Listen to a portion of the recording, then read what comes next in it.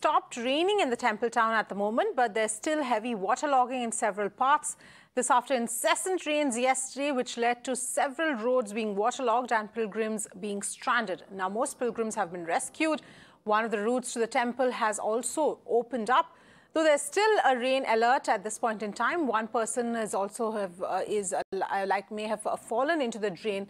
Search and operations are underway to find him.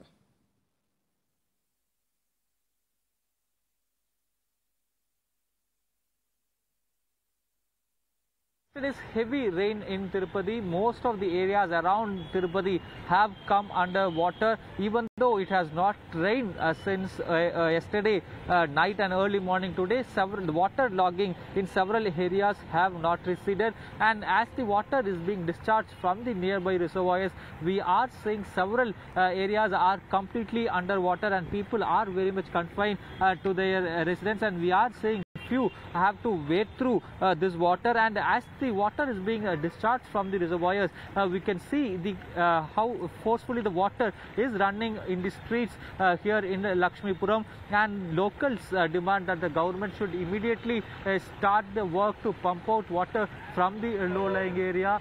And more importantly, as far as the Tirumala temple is concerned, yesterday there was heavy rain. We have seen there have been roads caved in several areas, so the traffic stopped in several areas. But today morning, as the climate also have improved, now the vehicular movement is allowed in one route is what we are hearing, and with the 1 hour waiting time. And now the devotees are being allowed to offer prayers also. And yesterday several devotees were stranded in the temple, and all of them are being rescued gradually as the vehicular movement in the routes to the temple have eased up.